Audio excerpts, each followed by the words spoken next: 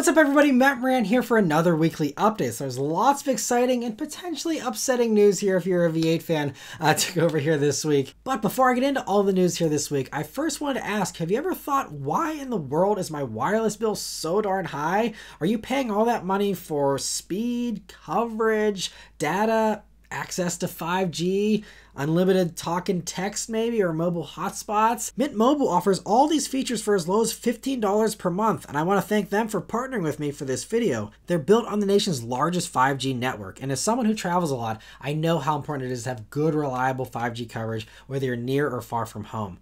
But how do they do that at these prices? They keep their costs low by selling direct to you online, no retail stores, no salespeople. So why should you pay more than you have to get access to the same network? Go to trymintmobile.com/MattMoran, also linked in the description, to get premium wireless for $15 a month.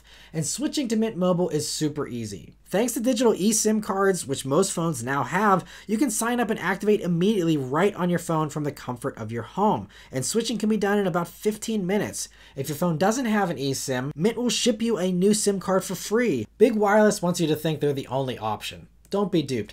Go to trymintmobile.com/MattMoran, also linked in the description, and stop paying more than you have to for your phone plan. I also wanted to briefly mention that I will be doing my usual Sunday night live stream at 9 p.m. Eastern time. It's always a great time. Join if you can. But getting into the news here this week, like I said, the first story is potentially a little upsetting if you're a fan of the Ram V8, because it is no longer going to be available here. So first off, Ram has revealed the 2025 refresh for the 1500 and brought some big changes in a new model to the lineup as well. But first, let's briefly cover the styling changes. So on the outside here, there's new LED lights on all trims, with the ones on the upper trims there getting those fancy DRLs there on the limited and the tungsten trims to be exact, which is the new top trim now. But even on the lower trims like the Rebel, the lights are smaller and sleeker than before. There's 8 different grills, but they're all larger with bolder Ram badging. Out back, there's new taillights. And inside, that tungsten trim will be the fanciest, of course, with unique color combos, platinum metal accents with diamond knurling, a suede headliner, nicer seats with 24-way adjustments and massage, and a clip-ish, I probably butchered that pronunciation, reference premier stereo with 23 speakers, including a 12-inch subwoofer and 1,228 watts of power, along with a few other things. Across the lineup, there's also new digital gauges, a 12-inch touchscreen as standard, and a revamp to the 14.5-inch vertical touchscreen on those upper trims. It's also the first truck to offer a passenger display, which is a 10.25-inch display, and it's the same one we've already seen in the Grand Cherokee. Other tech is an available hands-free driving assist system and a 1.8 kilowatt onboard inverter, both aimed at matching the F-150, which also has those features. Now let's get to these powertrains here, though. There is no more V8s at all in any 1500. The base Pentastar V6 does carry over, and the 3-liter Hurricane inline-6 engine is the V8 replacement. It's a turbocharged engine there, and in its regular setup, it'll do 420 horsepower and 469 pound-feet of torque, which is 25 more horsepower and 59 more pound-feet of torque than the old V8. The high-output version will do 540 horsepower and 521 pound-feet of torque, and it'll be available in a variety of trims from the Rebel all the way up to the new RHO trim that Ram didn't show but says is coming in the third quarter of 2024, and they say that one will be reinforcing America's leading off-road and performance truck lineup. And the leading theory here is that that'll be the TRX hardware and styling, but without the TRX's old engine, and instead we'll have this Hurricane 6 motor and be like an actual regular Raptor competitor and be pretty evenly matched with that. So we'll have to see if that turns out to be the right theory or not, but that is, the thinking right now. That high output motor is capable of 11,580 pounds of towing, by the way. There's also a new rear axle for these Rams with the high output motor that they say will enhance ride quality. And then aside from the death of the V8, the biggest announcement was the new Ramcharger model. It's technically an electric truck with a range extender engine, but unlike a plug-in hybrid, that engine can't power the wheels directly. It pairs a still massive 92 kilowatt-hour battery pack with 2 electric motors, one on each axle for all-wheel drive, and 663 horsepower and 615 pound-feet of torque. Ram says it'll do a 4.4 second 0 to 60 time. There was no range given for that battery, but Ram did say you can add 50 miles of EV range in 10 minutes on a DC fast charger with a max charge rate of 145 kilowatts. And with a battery this big, you could treat it like a regular EV and recharge it at home every night and never need the gas engine. But range is somewhat irrelevant for the Ramcharger because it runs a 3.6 liter Pentastar V6 strictly as a generator, and it's capable of keeping the battery topped off entirely on its own so that you effectively have unlimited electric range. So on a full battery and with a full tank of gas, they're targeting a wild 690 miles of range, which means the truck will keep going much longer than you'll be able to with bathroom breaks and stuff like that. So, you know, it's very, very impressive. It can also tow 14,000 pounds. And even when towing, Ram says the V6 is powerful enough to keep the truck running in that EV mode, that it can keep up. Of course, you'll have more frequent fill-ups, but they say that that V6 can keep that battery topped off indefinitely regardless of the situation, which is actually pretty impressive. I'm kind of surprised it's that capable. And so anyway, you can also see the unique styling with the lighting that extends into the grille there, along with the taillights that are taken from the Rev version, and that's the fully electric version that you know, came out earlier this year, and honestly seems a lot less appealing now that the Ramcharger is available. I mean, obviously this is going to be, you know, even more complicated, having a full gas powertrain essentially, aside from a transmission, but a full gas powertrain plus you have all the electric stuff as well. And so, but yeah, I mean, we'll just have to see, you know, how pricing works out for all these. We don't have any pricing for these yet. But speaking of, you know, pricing and availability, the regular 2025 Rams will begin arriving at dealers early in 2024, with the Ramcharger arriving either in the late third quarter or early fourth quarter, they say, of 2024. So about a year out for that one. And there's no pricing for any of these yet. But yeah, very interesting. I think this is actually a really good solution for people that are worried about the range thing. But again, having a real big battery pack means that, you know, I think a lot of people, they want the range, but if they actually lived with an EV and they do live in a place where they can actually, you know, park in a driveway or in a garage with this truck, you know, they'll find out that they don't need an enormous battery pack. They don't need all that range 99.9% of the time. But, you know, for people who want to have that backup or want to do the towing or whatever, this gives you the electric experience without any compromise, and potentially could even be a solution for, you know, the apartment dwellers, street parkers, people like that, you know, that want an electric experience, but, you know, just want to have gas fill-ups. You could never plug this thing in if you don't want to, and it'd be totally fine with that too. So a very interesting idea. I'll be very curious to see how, you know, Americans take this, how the truck market in particular takes this. You know, there's been these kinds of things in small things like the BMW i3 in the past that haven't been super popular. You know, Mazda has also been trying this here with the MX-30, also not very popular here. Over in Europe and stuff, I believe it is, you know, more popular, but we will see, you know, how Americans, you know, get used to this idea and whether or not they like it or not. But very interesting to see that. And thanks to the drive, we have some new rumors about the Dodge Charger and its potential power outputs here this week, thanks to one of their anonymous inside sources. So the drive's new report here, you know, already says some of the stuff we already knew. You know, like we saw a few weeks ago, the leaks of the factory pictures that show that it's going to have a transmission tunnel, and therefore it's going to be gas powered, at least for some version of the Dodge Charger. And so we have a little more info on that as well as on the electric versions here. And according to their reports, it won't get a V8. There's been some sketchy reports that it could still end up having some kind of V8.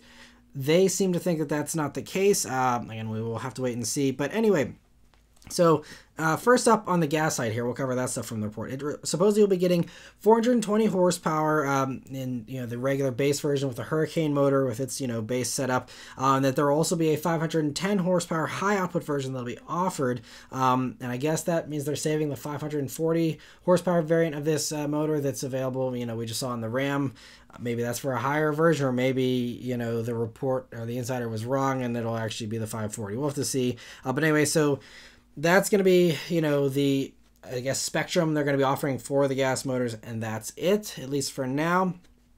So we'll see. But on the EV side, we already knew a bunch of the stuff. They already kind of actually gave us a whole hierarchy of, like, here's what's coming, and there's going to be optional add-on packages you'll be able to do at the dealer to basically give you like a tune with EV and just, you know, give you a faster chip that you plug into the dash or something in order to give you a power upgrade. But as far as the base setups here for the EV versions here, so we already know, they confirmed already last year that the base and mid-level versions will get 400 volt electrical systems and therefore slower recharge times for those ones. And the targeted specs they laid out last year, they just basically aren't going to be hitting those targeted specs. Some are beneath those, some are higher than that. But So if this insider, if they're correct, they're claiming the base car won't get as much power as Dodge had originally hoped. The base one will do just 402 horsepower from a single rear motor for rear-wheel drive, though, which is nice because that means you're going to have an actual rear-wheel drive Charger still, even with the EV powertrain, which is nice. I was expecting them to honestly probably be all-wheel drive,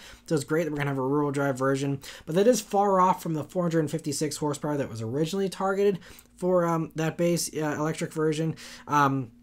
But then anyway, beyond that, the middle trim that'll be offered supposedly will add a front motor for all-wheel drive, and it'll add up to about 670 horsepower total for that mid-level version, which for that one is actually 80 horsepower more than what Dodge had originally at least claimed for their plans last year. Again, these numbers could all be wrong from this insider, but this is just what the report says. And then we already knew there was going to be a top Banshee version of this EV powertrain here that would get an 800-volt electrical system. That was already confirmed, but we never got a power number for that one last year. So the Drives insider here claims it'll get 885 horsepower is the number here. So we will have to see. But if this is in fact going to be a 2025 model year vehicle, then that means we are running out of time for a debut for this thing. And we just saw the 2025 Ram, and that's, going to be showing up here with the Ramcharger version towards the end of, 2024. So if they want to make this to 2025, I'm guessing we'll see something really soon. Unfortunately, it's not going to be happening at the LA Auto Show. They already posted the schedule for the LA Auto Show, and there is no Dodge press conference. So I'm guessing just like the Ram here, it'll just be its own thing, not connected to any auto show, and who knows when we will see this. But my guess is at this point, it's got to be sooner rather than later, especially if we already have stuff, tooling up at the factory and all that. I'm guessing this is really close. So we'll have to wait and see, but I'm getting excited. I'm hoping we get some official info here soon. Another electric sports car that we now have a rough timeline for here is the next-gen Nissan GT-R. And like I was worried about, it sounds like we're going to have to wait even longer than we originally thought. So I already covered the concept that they debuted in Japan a few weeks ago here, but Top Gear was able to speak to Nissan's head of products at the show, who gave an idea of what we can expect and when we can expect it.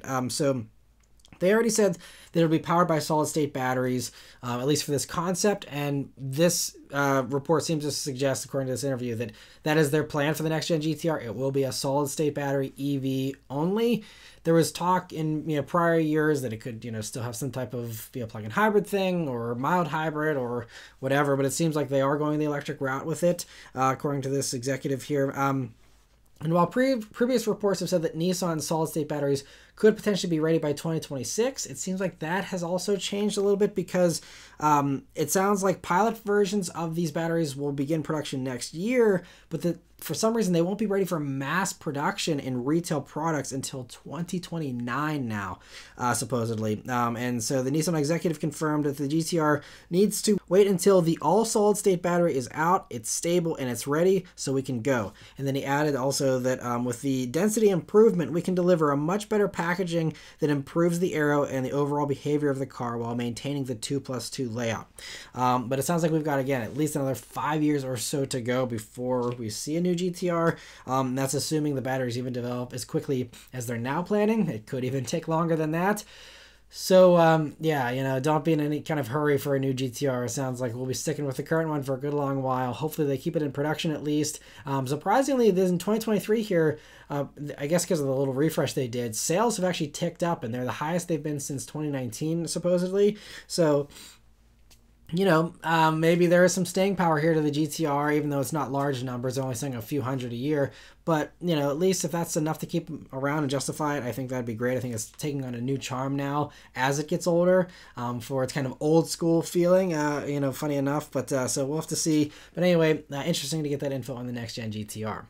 Moving on to some regular gas-powered car news here this week. Honda has revealed the 2024 Ridgeline, which gets a refresh here. It's a light refresh. The exterior is the same, aside from the new tailgate with Ridgeline stamped into the back of it now, and the addition of a Trail Sport trim. And the Trail Sport trim is still pretty mild, like we've seen with the other recent Honda debuts, just adding all-terrain tires, a new suspension tune, and a skid plate that protects the oil pan, but there's no extra ground clearance or anything beyond that.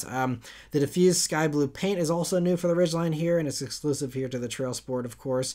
And the interior gets the biggest changes, throwing out the seat-mounted armrests in the center console from the last-gen Pilot and adding in a more ordinary center console and armrest setup. It also finally gets the 9-inch screen with a much better infotainment different software compared to the very dated tech from the Hondas of the 2010s. It also gets the new steering wheel from the Pilot and the same half digital gauges as well. And I guess the bigger touchscreen, from the Accord.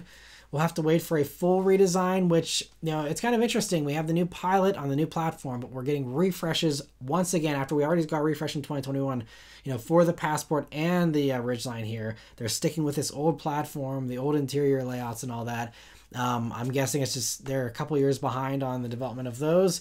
And so it's just, I feel like it's kind of a tough sell when everyone knows the new Pilot is out there and it's, the new engine and new transmission and all that in there. To still be shipping the old stuff here in the Passport and the Ridgeline just seems a little, lukewarm to me. But anyway, we'll see what ends up happening. But hopefully there is, all these new Hondas get all the great tech we see in the brand new Accord at some point here relatively soon. But anyway, for those eager to update and just get the new interior, at least if you're happy with everything else with the Ridgeline, you're not going to have much longer to wait because Honda says they'll begin arriving in dealers in December.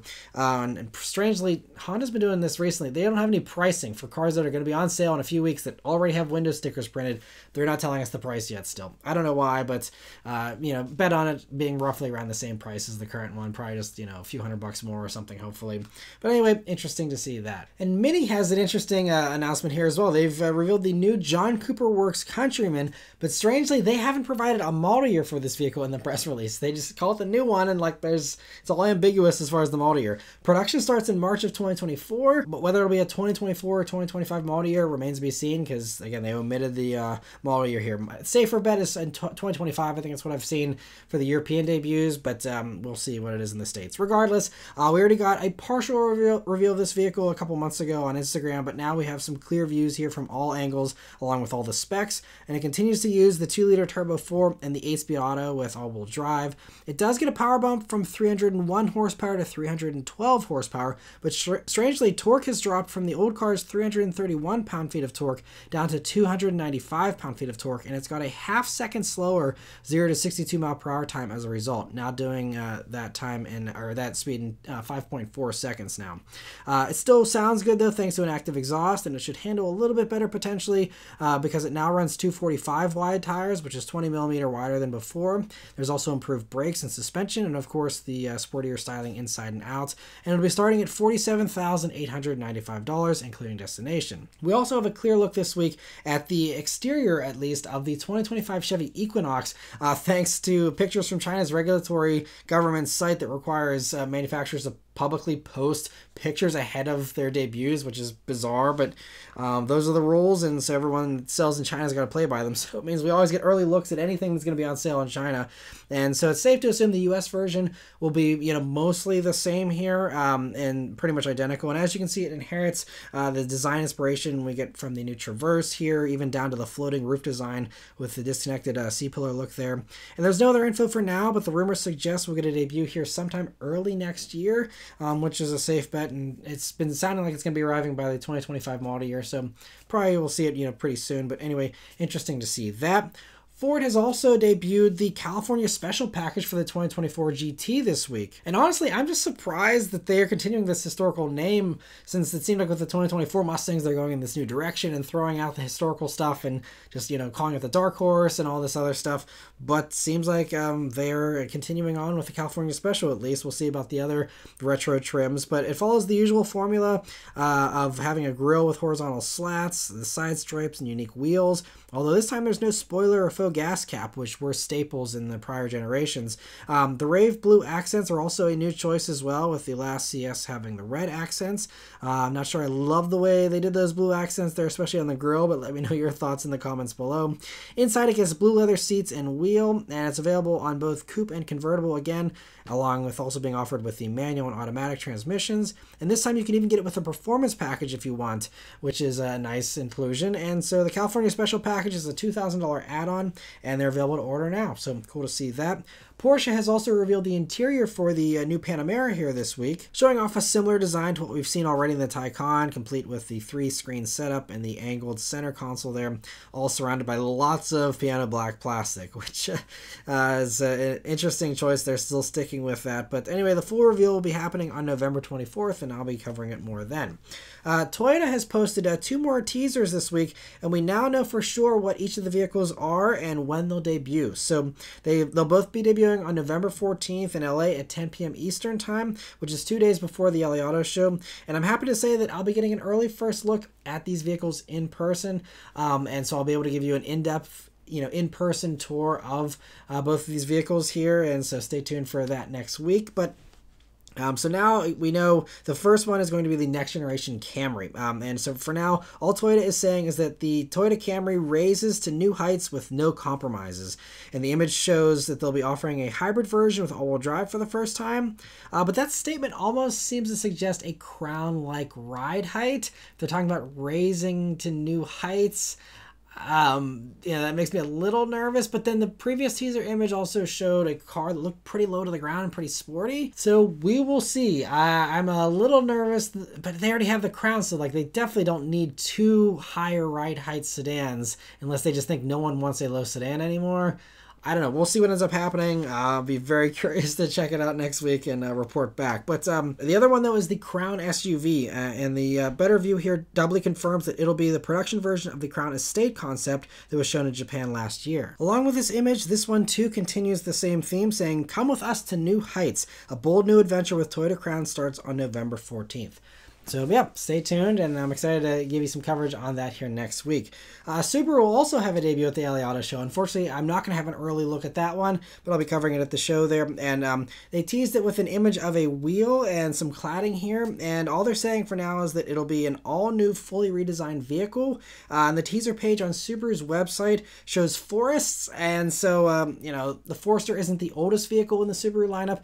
That Honor is the Ascent. That one actually came out about 6 months or so before the Forester. But it seems like the Forester is the safer bet for now. I'm guessing we'll see a new Ascent, sometime, next year as well. But I'm guessing this one's the Forester. Could be something else. Could be the Ascent too, but we'll have to wait and see. But anyway, yeah, I'll cover whatever it is new that Subaru is debuting next week. And Lucid this week announced that just like everybody else except for Volkswagen, they are also switching over to the NACS port here in 2025. And they'll, of course, be getting access to Tesla supercharging network as well with that switch. And so yeah, owners with CCS ports, of course, will be offered a adapter if they want, to get access to the superchargers as well. And so yeah, again, like I said last time, I thought that Volkswagen was the last one. I guess Lucid was also an outlier, but now I think Volkswagen is truly the last large automaker to not adopt NACS yet. So we'll see what they end up doing, but very interesting to hear that from Lucid. And for the last news story here this week, Audi is formally saying farewell to the TT with the announcement of the 2023 Audi TT Roadster Final Edition.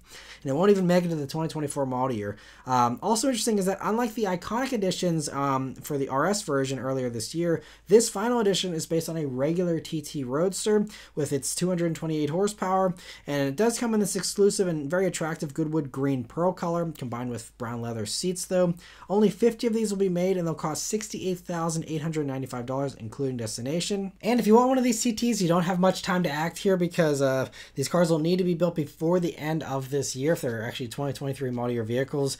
Better act fast. They actually already removed the TT from the configurator on Audi's site, so it's now just like a historical page. So the TT is officially ending. I mean, there's talk of electric vehicles, and maybe one of them could be, a smaller TT or something someday, but it'll never be what it was, a fun little turbo all-wheel drive coupe that's, relatively affordable, at least for a luxury, sports car thing. And so, yeah, I'm going to just do a little cheers here to the TT, and I got some Canadian Club here this week, cracked open a new bottle recently, and so for a little drink here for the TT. So I always like the TT. I mean, I don't know about you guys. Let me know what you think about it in the comments below. But, I always thought it was a cool combo, especially the earlier years when it had a manual transmission with all-wheel drive and a turbocharged 4-cylinder. That was a rare combo for a long time and continues to be, especially these days. But you know, I think the TTs were kind of underrated. They weren't the sportiest sports cars around. That's kind of why they always ended up at the bottom of the,